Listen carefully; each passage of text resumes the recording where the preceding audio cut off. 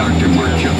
From the Word of the Dr. Mark Show debuts this Monday at 11:30 on Moody Radio Northwest. Got some tough questions? We've got biblical answers. Feeling a little lost?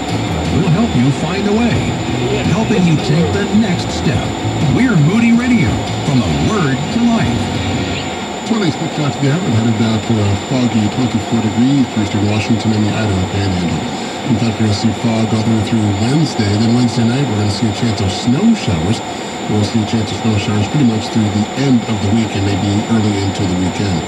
Not necessarily a lot of accumulation in the lower elevations. We will see more mountain snows. Our daily highs through the rest of the week will be in the upper 30s. Overnight lows will be into the upper 20s. Last year, 2018, Life Services saw over 1,500 young men and women through the My Choice clinics for pregnancy testings, ultrasounds, STD testings, and prenatal care, and much, much more. With each of those visits, Life Services had the opportunity to plant the seed for Christ with loving, practical care, and focused prayer. You can help make those life-affirming decisions possible with your support of Life Services.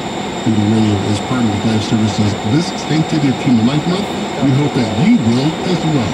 Give a gift online. Go to moodyradio.org/northwest. moodyradio.org/northwest. You'll see the Life Services link right on our homepage. Give that a click, and then we pray that you be generous with a donation to Life Services. In fact, a simple $32 gift will provide one young woman with a pregnancy test, a 1-hour consultation with a registered nurse, part of the Life Services medical team, and also an advocate to help her process what she's thinking and feeling, and pray with her, support her through that decision-making process and beyond. A $240 gift. Well, that gift provides an abortion-minded client with her first prenatal exam, labs, and an opportunity to see her child on an ultrasound screen. Well, these things are only possible because of generous support of God's people, and we know that you will play a part in the sanctity of human life by supporting Life Services. Go online to our website, moodyradio.org/northwest. moodyradio.org/northwest, and click on the Life Services link. Finding trusted, faith-building entertainment for your kids is easy with the Adventures in Odyssey Club. It's an online community with almost every episode ever and a Focus on the Family Clubhouse magazine subscription. AIOclub.org/radio. Father, I pray that you would help my 5-year-old to stop squirming during devotions. Dear Lord, I pray that you would help my daughter come back to church. Heavenly Father, I'm trying to talk to my kids about you, but I feel like they're not listening. Well, maybe you've prayed some very similar prayers for your own children or your grandkids.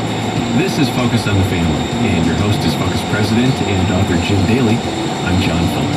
John, when my first son was born, Trent, man, I was so enthralled by him that I stayed awake all night long just holding him and whispering over him and praying for him. It's that special moment that I know many parents had as well. And with that hope that you heard in those parents a moment ago, you're praying that your son or daughter will enjoy a deep, close relationship with Christ for their entire life. That's what it's about.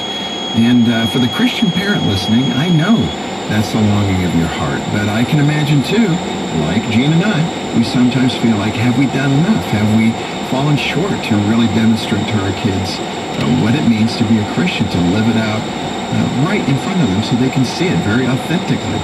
But as we learn in 2 Timothy 1:7, God doesn't give us a spirit of fear. Here at Focus on the Family, we want to encourage you and remind you that God is enough. He has given you a sound mind and the skills you need to raise your kids in Christ.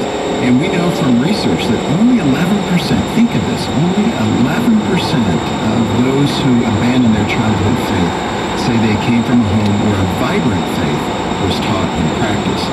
If you're like me, you probably hear that and think, is my faith really vibrant so my kids can see it? Well, our guest today has one of the very same things and is here to offer all of us some practical ways to instill a strong